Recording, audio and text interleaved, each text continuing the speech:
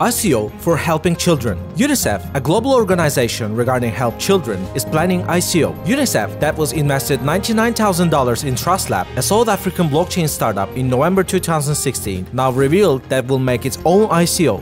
Fabian, co-founder of UNICEF Ventures, says that they are looking potentially to have investment funds in cryptocurrencies, designing own token and taking part at others to design their own. As reported, UNICEF's investments are limited to $100,000.